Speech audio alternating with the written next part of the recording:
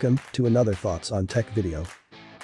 After the renders and package images that I showed in my previous video, the informations about the new GoPro Hero 9 Black continue to come to public.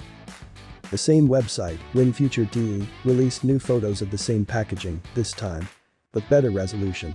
Now it is possible to see clearly the main characteristics of the new camera, the new 20 megapixel sensor and the support for 5K 30 frames per second. It is also clear now that GoPro is abandoning the old box and shipping the new Hero 9 in a transport case that you can reuse. The contents of the standard box are also visible on the picture. There is also a picture of a new battery. This is presented as having a capacity of 1720 mAh. To give you a perspective, the old one had 1220 mAh capacity and the battery on the GoPro Max 1600, so this is a big increase.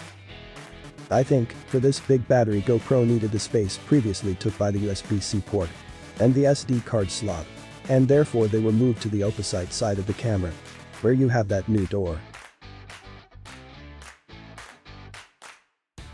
This would mean you will not be able to use a media mod with the Hero 9, unfortunately.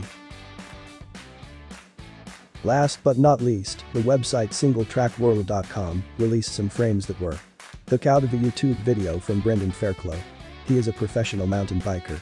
And in one of his last videos he was using a camera mounted on his chesty that looks exactly like the renders and photos that we have seen lately.